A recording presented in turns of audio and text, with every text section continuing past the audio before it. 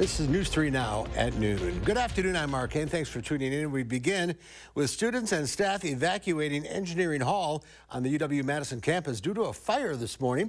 A whisk alert sent out at 7:50 a.m. asked the public to avoid the area around the building, which is located at 1415 Engineering Drive.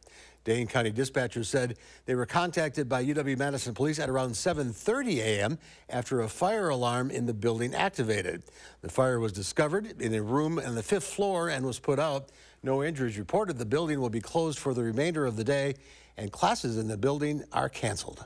Do a lot of drills, so sometimes you kind of hesitate to pack up your stuff because you're like, maybe this will just go off. Last year there was a lot of construction, so the fire alarms were going off a lot.